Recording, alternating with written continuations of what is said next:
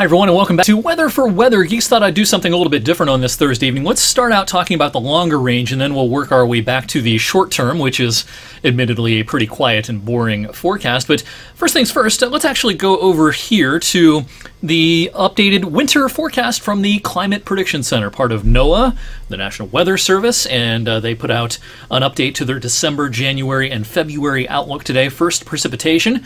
Odds favor a wetter than average winter, according to the National Weather Service, across a lot of the Great Lakes region, including around here. Now, wetter does not necessarily mean real snow. You need the temperatures to cooperate if some of that abnormally high precipitation manifests itself as snow. And, well, look at their temperature forecast. You know, this is a pretty classic-looking La Nina temperature outlook, pretty classic-looking temperature outlook when you have what's called the negative phase of the Pacific Decadal Oscillation. That's basically the water configuration in the northern Pacific. That's kind of independent a little bit of El Nino or La Nina. So according to the government, odds favor yet another warmer than average winter season. Do I agree with this? I cannot argue with it. My official forecast will come out in a few weeks on November the 11th. It probably will not mirror what you see here, but at first glance, I certainly cannot put up much of an argument with these maps. Now,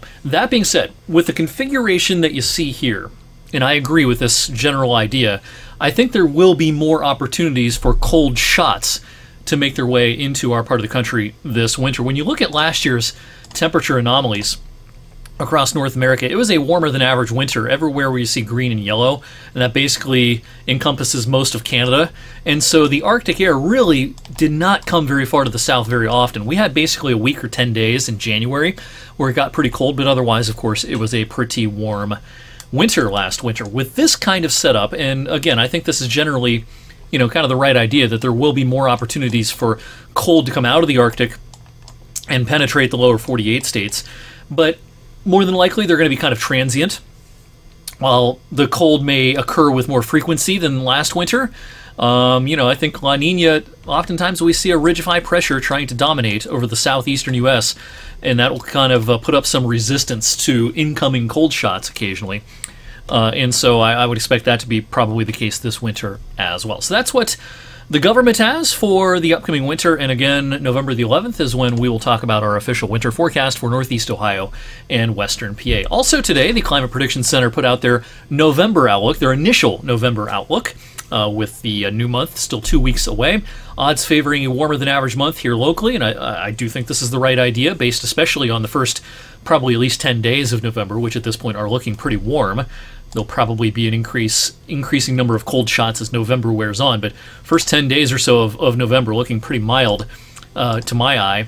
In the meantime, precipitation, we don't see a strong signal in terms of abnormal dryness or abnormal wetness around here. I do suspect that November will overall be wetter than the preceding couple of months, which have been pretty dry in the grand scheme of things for September and October. So I would expect more rain in November than we have had over the last couple of months. In the meantime, this morning's lows were pretty interesting. You know, we give you a singular number a lot of times when we talk about forecasts on television and online, but a night like last night, a single number really doesn't do the kind of night it was justice. Where the clouds were tough to break all night, it stayed mostly in the middle and upper 30s, and that was in our southern areas especially. The clouds thinned out fairly quickly overnight in our northern zones, you know, kind of I-80 and northward primarily, and that allowed temperatures to get pretty cold. In fact, at the airport, we touched freezing last night. We weren't expecting a freezing temperature at the airport until tonight, but it actually occurred last night, and that officially puts an end to our growing season, according to the official observations at the Youngstown Warren Regional Airport in Vienna. Growing season, the number of days between the last freeze in spring and the first freeze in the autumn season. We clocked in at about 175 this year. About 163 is our long-term average, so it was a longer than average growing season. Our last freeze back in the spring occurred on April 25th. Today's first freeze of the fall just about on target for the 30-year average, which is in the middle of October. That's when we typically see our first freezing temperature of the fall season officially at the airport. In the meantime, look up this evening if you are especially watching this video before, say, 9 o'clock. Still a pretty good chance of seeing The comet that's been visible all week, we have no clouds overhead this evening. Now, the comet is getting dimmer with time. It's not as bright as it was a few nights ago. It's also a little higher in the sky than it was a few nights ago as the comet continues to move away from Earth. This evening and tomorrow evening, crystal clear skies. Look to the west. And also, coming up tonight is the big full moon. Technically full last night into tonight, but 99.9% full. It's the full hunter's moon in October. This, of course, rising just after sunset in the eastern sky, and it will be a moonlit night tonight, and we'll have a moonlit sky tomorrow night as well, because there's not a cloud to be found, pretty much, except for a few wispy cirrus clouds here and there, which aren't being picked up on the satellite. There's not a cloud to be found for states. I mean, it's hundreds of miles in most directions before you find any legitimate cloud cover, pretty much confined to areas just off the East Coast, and then way up to the west of the Twin Cities. It is a crystal clear sky in a lot of locations. Now, the National Weather Service office in Cleveland today put out a statement saying they won't issue any more frost and freeze products for kind of this part of their coverage area where a hard freeze occurred in a lot of places last night, with fewer places dropping into the 20s to around 30 last night in kind of their eastern Ohio zones. They issued freeze warnings and frost advisories for tonight, but this is probably going to be the last night that most of our TV viewing area will be under some sort of cold weather alert with the end of the growing season, and the fact that most places will probably drop to or even below freezing tonight.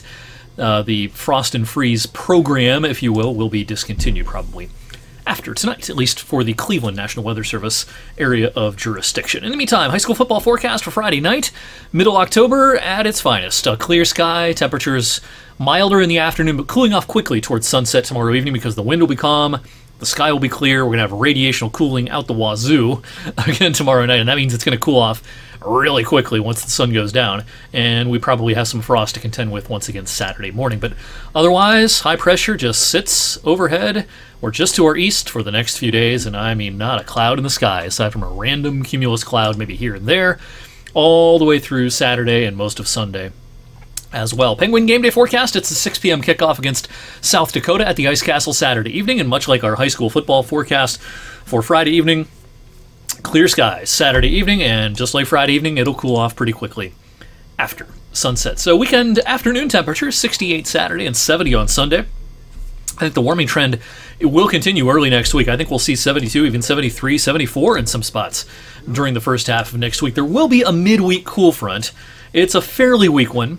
It will knock our temperatures back from the lower 70s to the lower 60s for a couple of days during the tail end of next week. But by the tail end of next week, around the 24th, 25th of October, hey, that's pretty much par for the course. That's pretty close to average, 60, 61 degrees for daytime highs. So yes, it'll cool down towards the end of next week, but it won't be as chilly as some of our days this week. It was, in the 40s and lower 50s for much of the afternoon hours this week before the sun came out today. In the meantime, thanks for watching on this Thursday evening. Have a great Friday, a great weekend, everyone.